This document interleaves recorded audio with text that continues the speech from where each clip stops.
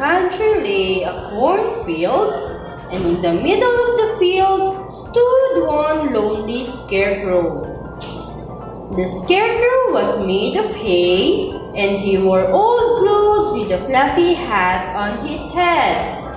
He had one job to do: scare the animals away from the field so they did not eat the corn. But there was one itsy-bitsy problem. The scarecrow was afraid of the animals. In fact, he was afraid of everything.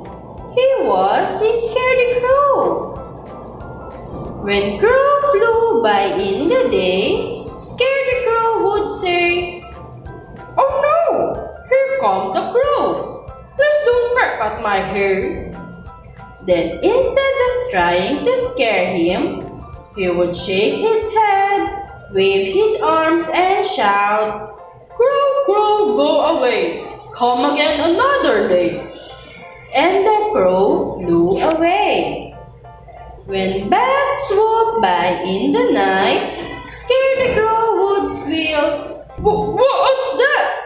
It must be bats. Please don't screech at me." Then instead of scaring him, he would close his eyes, cover his ears, and yell, "But don't attack. Please leave and don't come back." And the bats swooped away. Scaredy Crow really was scared of everything. But what he didn't know was that everything was scared of him. His waving and shaking frightened the crow during the day. His yelling and screaming worried the bat through the night. Everybody was scared of each other. Then one day, a little field mouse moved to the farm. All the animals greeted him. The mouse noticed his scaredy crow standing by himself in the field.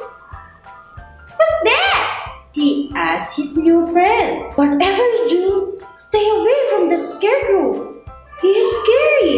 He loves to yell and will catch you if you go near him," said the animals. The little mouse looked back at Scaredy Crow again. "He didn't look scary at all, just very lonely. If the animals hadn't greeted me when I moved to the farm, I might have been all alone. Maybe all he needs is a friend." So the little mouse scurried into the field. When Scaredy Crow heard the little mouse, he closed his eyes and shrieked, "A monster!" But even though Scaredy Crow startled him, the little field mouse did not run away.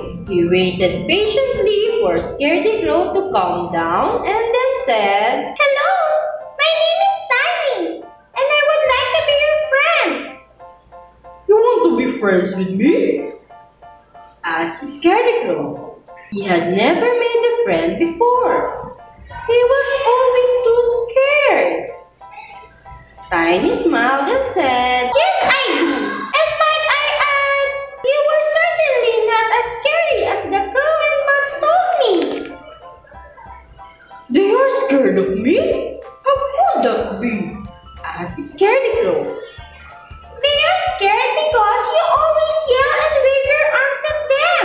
They think you want to catch them," said Tiny. Scaredy Crow knew what it felt like to be scared, and the last thing he wanted was to frighten the other animals.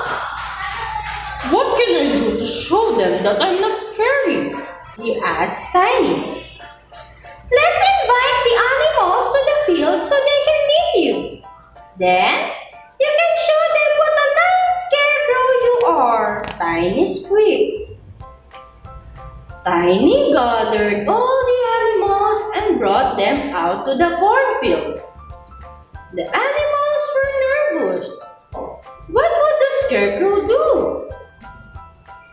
"Hello, Scarecrow," Tiny said.